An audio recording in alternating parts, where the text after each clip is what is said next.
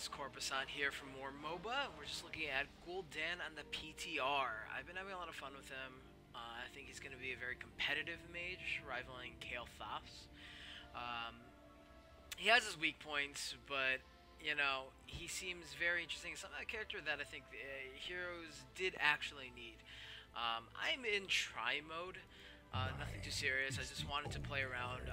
You know, I can toggle around cooldowns and things like that to really showcase the character. So you don't know much about him. His trait is life tap. Gul'dan does not regenerate any mana. Instead, he will take from his life and provide himself mana. You can activate it to, you know, bite a little chunk of your mana or restore a quarter of it back. His abilities, his Q is a Fell Flame. It's a mid-range kind of nuke here. It does moderate damage, nothing too extreme, but it's only on, I have toggle cooldowns on, but it is on a 1.5 second cooldown. So pretty short, and you can see already I'm not regenerating any mana. I do need a life tap. That's not life tap. I have to life tap to get mana back so you can use more Fell Flames. I'm going to toggle cooldowns again. His second ability is W is Drain Life. I will tog on minions, and you can see that in a second, but he's going to kind of siphon the life off of an enemy hero or a minion or a mercenary and restore to himself health. Unlike Leoric's Drain Hope, it is not a percentage max health or percentage health based ability, so it doesn't matter who you target or what you target, you will always get the same amount of health back, which is going to be really, really key with life tap. His last ability, you saw a little preview earlier with my misclick, is Corruption. It is 3 short bursts in a row. You can kind of position it wherever you'd like within this little circle. But once you let go, it strikes 1, 2, 3 times. You're able to hit a enemy more than once if they decided to kind of move in this position, or you can kind of clip them in the middle of 2 circles and they'll get hit by with it twice. It's I would say it's a heavier damage over time ability. It's nothing crazy. It's not like as strong as, let's say, Lunara's poisons or anything like that. But it definitely can build up over time. And I actually picked one of the level 1 quests. Kind of cheated here to prep for everything. But you'll see what it does when you pick up this quest. So that's basically his 3 basic abilities. I'm going to toggle on minions, so Arthas is going to show up right now.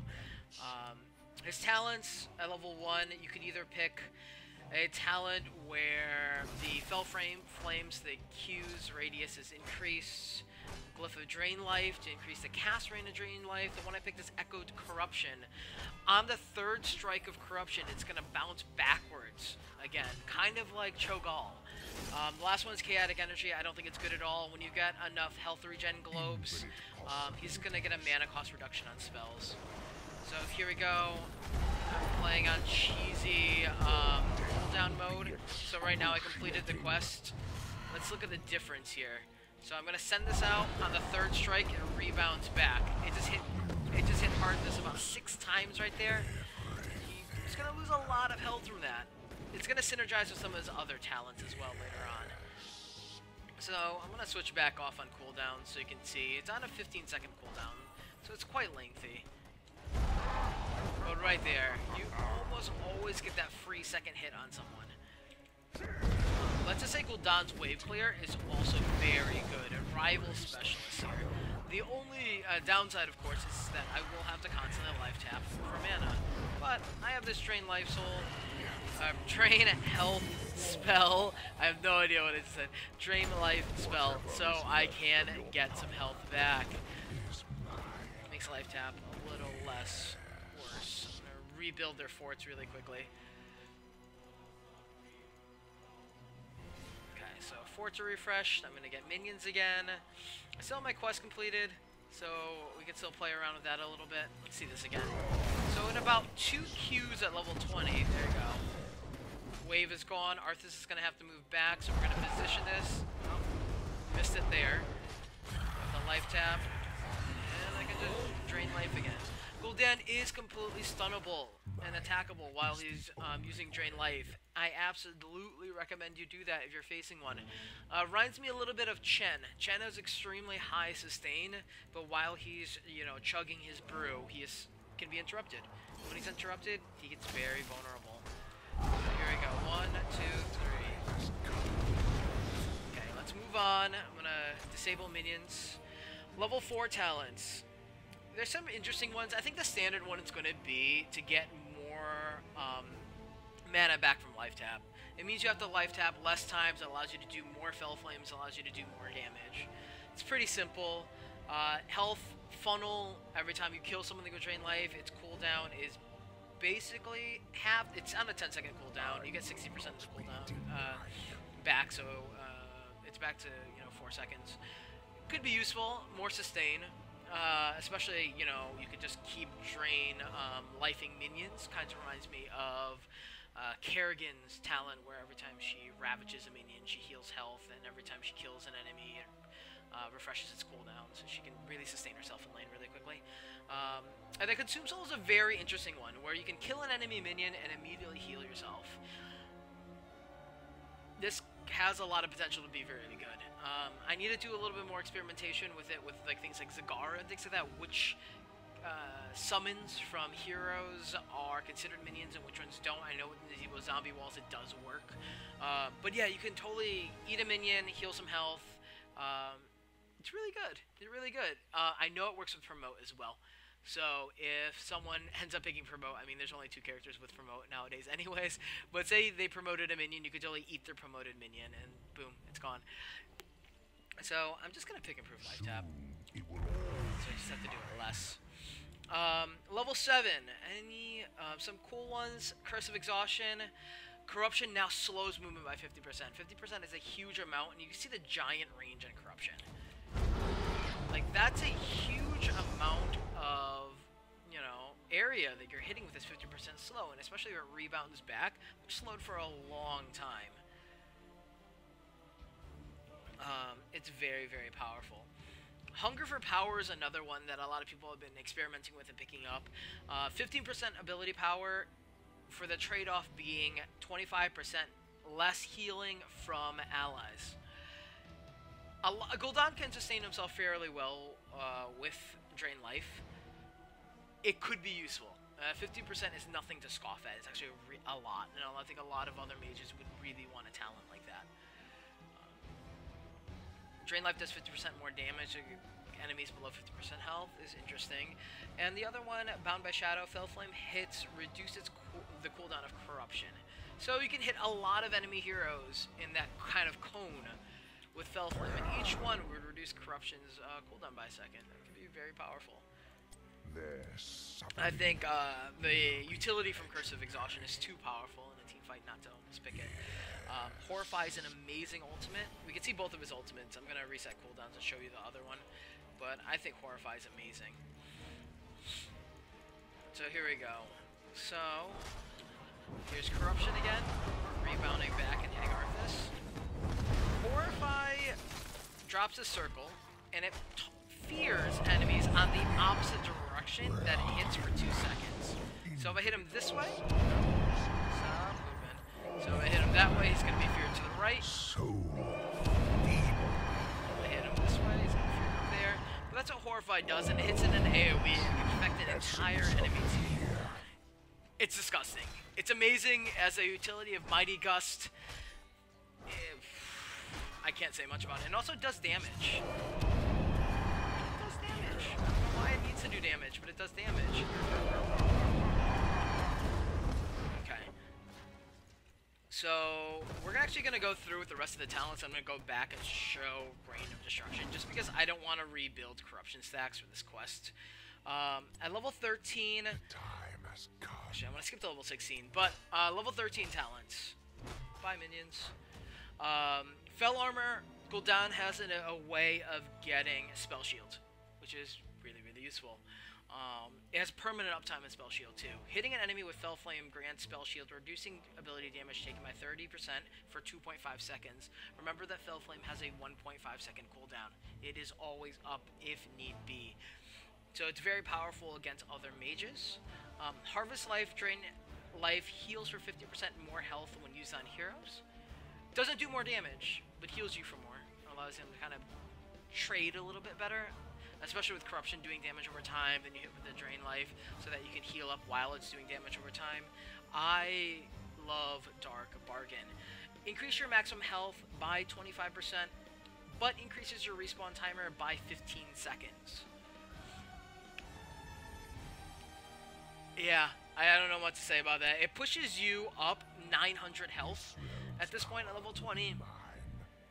It bumps you from, I believe he's on the same tier as Greymane and Kerrigan and some of these other melee assassins already, as a range assassin. He has a lot more health than your typical Li Ming, Kael'thas, Tracer, Lunara. He has a lot more health than those guys. This pushes them up to mid-tier support levels. Uther, Rhaegar, this is a lot of health. You shouldn't die often. It's hard to say, like, when you get ganked and things like that, but I would trade 15 seconds for 25% maximum health. I think it's a very good bargain. The last option at level... Oh, why did I do that? Choose a talent. I reset the talent. Oopsies. But we're just gonna go through and do this again. I'm gonna switch around to Destruction. Dark Bargain. Level 16, Ruinous Affliction is the one I was going to talk about. Ruinous Affliction.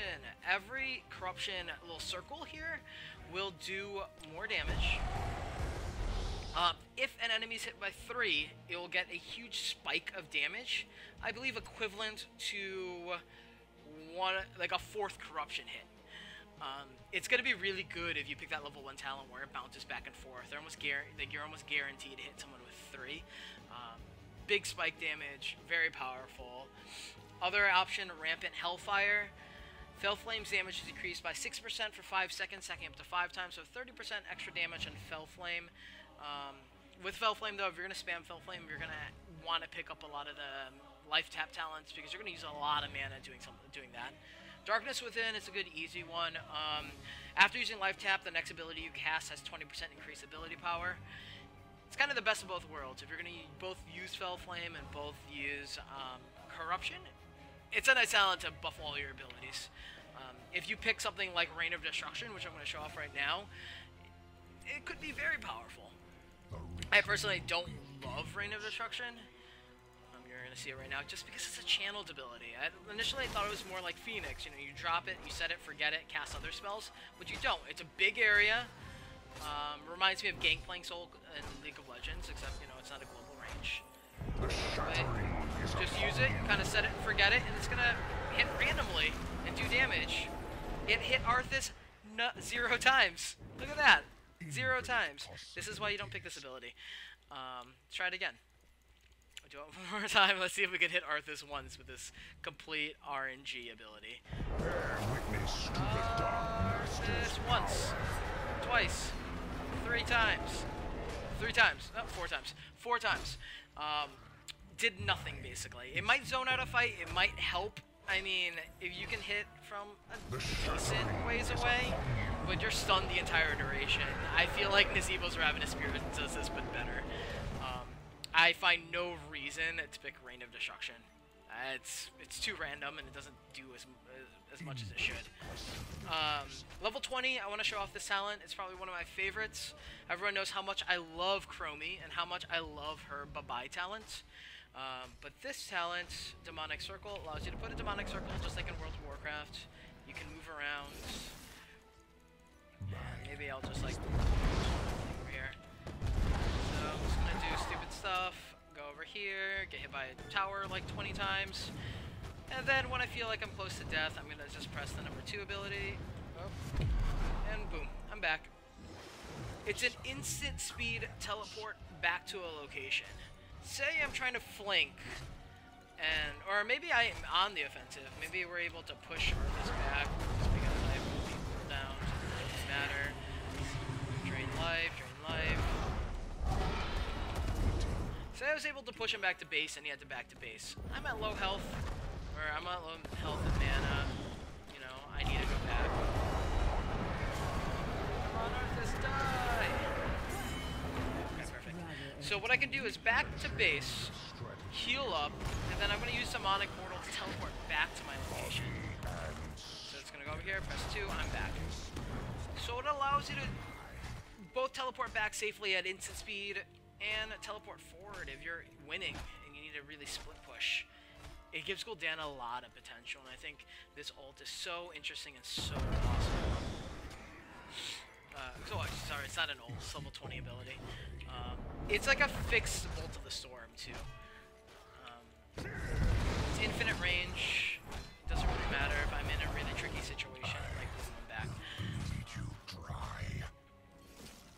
You can get sundered. You can get on the hunted by Illidan. There's so many abilities that normally would just kill you, where you can immediately just, bye-bye, I'm gone. Very similar to Chromie in that sense. It's on a minute cooldown, and I think you'd be silly not to pick it. Other level 20 talents, just finishing up here. Haunt applies vulnerability in addition to the fear. Not only are you just doing crazy things and pushing people all over the place, they're taking 25% extra damage from your team. Very powerful, could be very powerful. I think you need to escape from Demonic Circle still. And the last one, Deep Impact. Rain of Destruction now slows enemy movement by 90%. Yeah, I don't know. Like, does it really matter if you... Choose a talent. Does it really matter if you reduce enemy movement by 90% if you don't hit them in the first place? The shattering is upon you. Like, great. I don't know. Go back to... rewind back to that first Rain of Destruction I did where I didn't hit Arthas once. But that's Gul'dan. I hope I hope you enjoyed the video. I'm definitely going to do a little bit more with him when he comes live next Tuesday. But this has been a lot of fun. If you have any questions, please leave them in the comments below. Thank you guys. Hope to see you again soon.